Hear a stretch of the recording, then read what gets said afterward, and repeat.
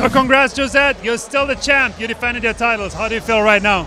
I feel blessed. I feel like a true champion. I don't believe a champion is a champion just winning the belt one time. When you defend this, that's when you solidify being the champion.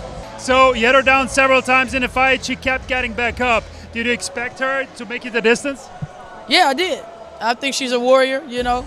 I expect her to be in there. You know, I always expect to go 7 rounds.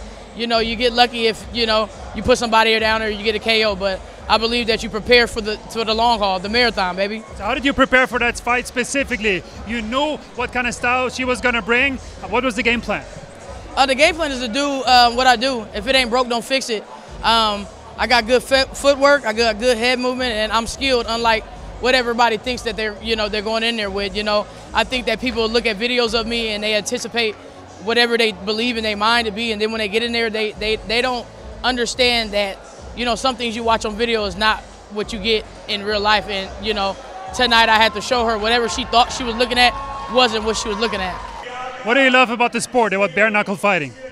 I just love just the contact. I love being able to feel what somebody's trying to put onto me and show them that what they have is nothing compared to what I'm going to put on them. What makes you the fighter that you are? What's your biggest strength in there?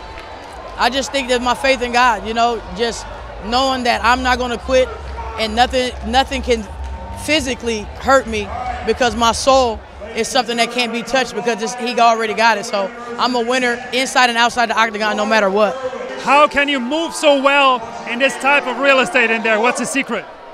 I don't think it's any secret. I think, you know, when you're in the gym in boxing or anything, your coaches tell you, you know, small movements, small angles and all that. And this trigon just makes it easier to perfect the things that, you know, you might not got so well that your coaches aim at you, because I do MMA, so my steps are a little bit bigger and, you know, a little wider because, you know, takedowns and stuff like that. So I'm polishing it up for actual sport of boxing and the trigon itself to make little baby steps to just get out there and push the pace all the while making good angles and making clean shots, you know. So now you're the pinnacle of the sport. Do you want to call out anybody? What's next for you?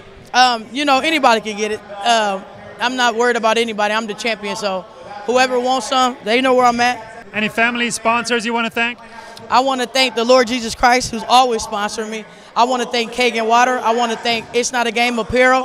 I want to thank Foreign Apparel. I want to thank Kagan Water. I want to thank 95.7 The Boss. I want to thank The Biz. I want to thank Pure Heart Soaps. I want to thank Jake Kurtz Painting, Caniglia Painting. I want to thank Studio 65. I want to thank Fan Troy. I want to thank all my sponsors, all my teammates, my coaches from all gyms, and I want to thank everybody that supported me, all my fans, and everybody in the future that I gain. I thank everybody.